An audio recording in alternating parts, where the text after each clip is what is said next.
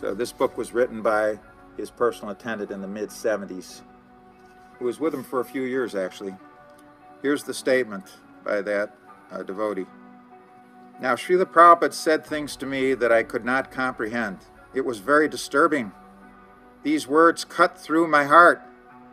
He mentioned it to me on 2 separate occasions during his illness, saying one of my disciples is simply waiting that, quote-unquote, when will the old man die so that I can become guru?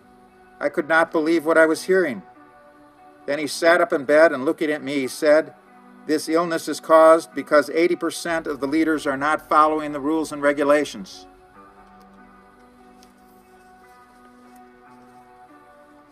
Rather specific, isn't it?